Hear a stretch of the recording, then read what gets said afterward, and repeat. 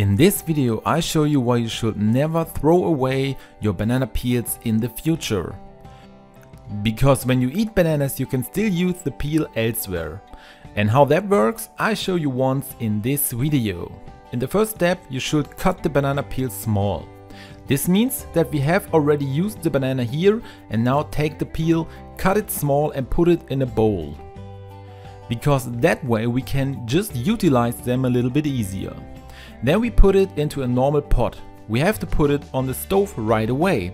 I put about 100 grams of banana peel in here, and for every 100 grams of banana peel we add a liter of water. We now add this to the pot. After that we can put the whole thing on the stove. There we make the banana water mixture boil. Once it boils we can take it off the stove and let it cool down. To do this I just set it aside and let it steep overnight, or at least 12 hours. After that we want to separate the banana peel from the water and put the whole thing once through a sieve. So now we have only our freshly made banana water and we can throw away the banana peel.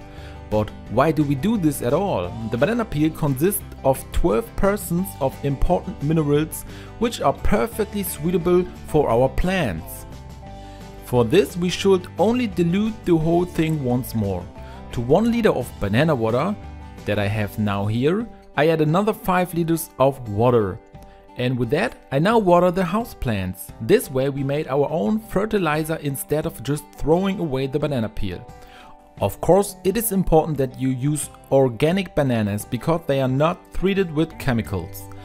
Because then you can prepare these without hesitation, as I have just shown you, and water your plants once with it and do them something good. If you liked the video then I would be really happy about a thumbs up. Feel free to write me in the comments if it worked for you too, and don't forget to subscribe to this channel and activate the bell so you don't miss any new video.